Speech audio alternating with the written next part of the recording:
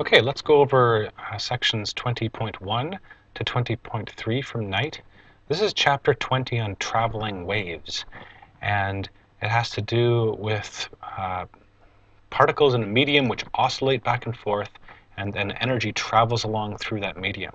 So this is a good time to go back to chapter 14 and review oscillations and simple harmonic motion, because a lot of the equations from chapter 14 come back in chapter 20.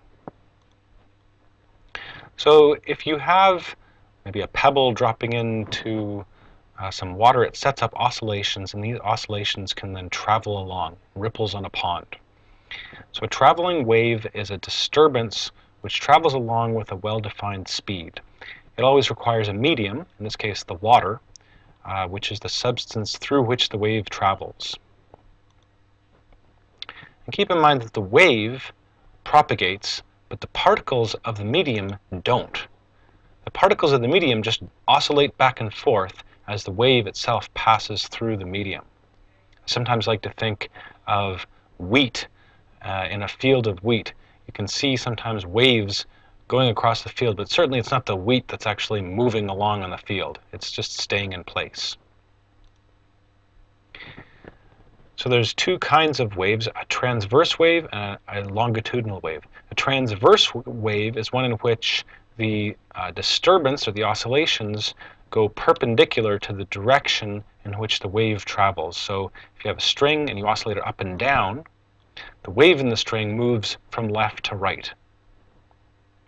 A longitudinal wave is one in which the oscillations are parallel to the direction in which the wave travels. So here you see a whole bunch of air molecules in a column of air, and there's a wall on the left here oscillating left to right. What that does is it sets up regions of compression as it moves to the right and rarefaction as it moves to the left, and these regions move along. So if you look at any air particle, it's oscillating left to right, while the wave itself, these compression regions, move from left to right.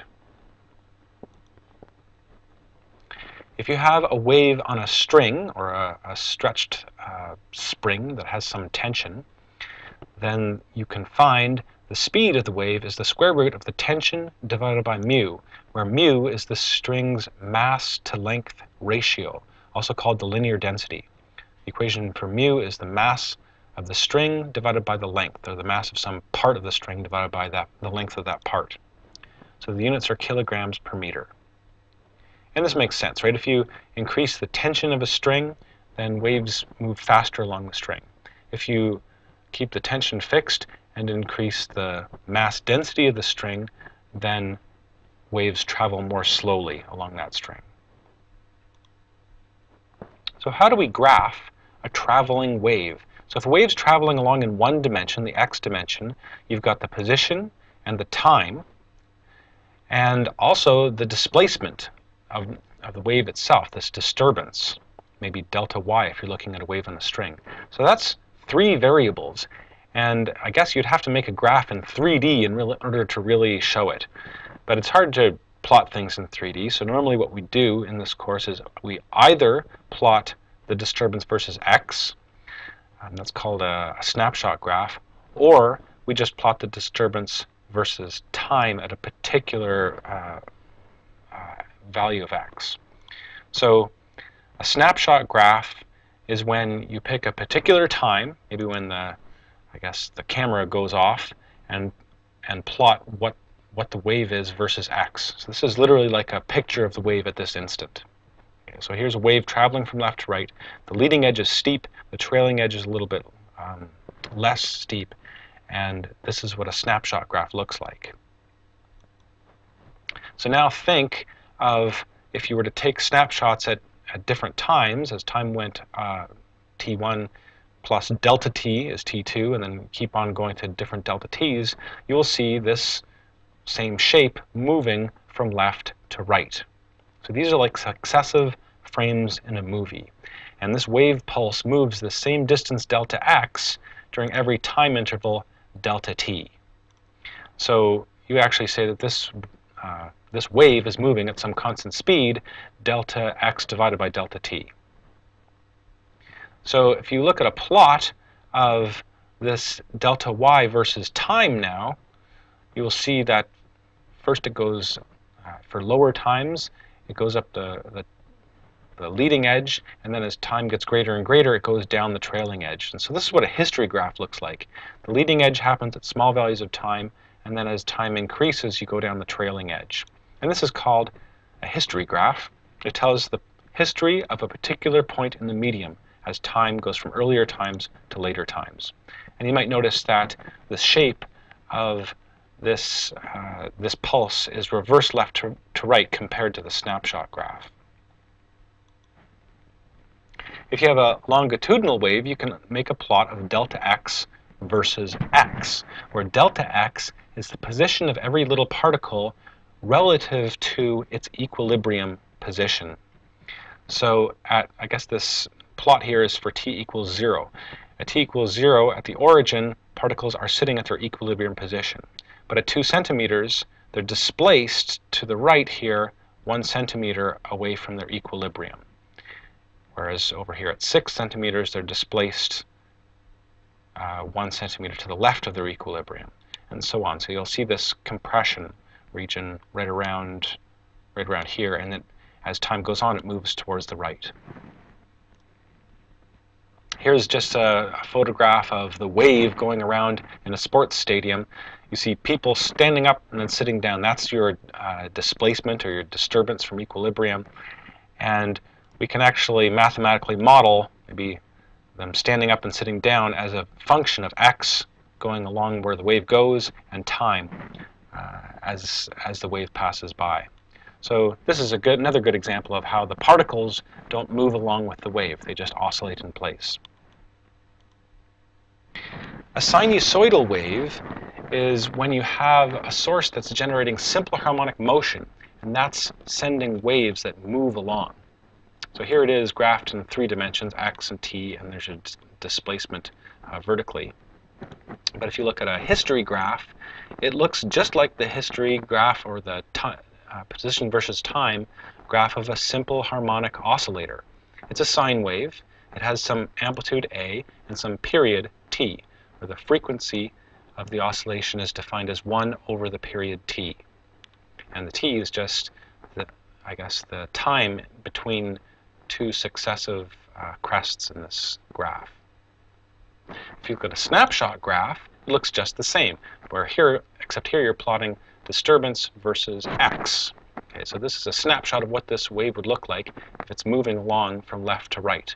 You'll see crests and troughs, and the distance between any 2 equal positions on this wave is called the wavelength, or distance between crests, and that's lambda. So here is a snapshot graph at time equals 0, and a snapshot graph a little time later. A quarter of a period later, it has moved from left to right. And it just keeps moving along without changing its shape.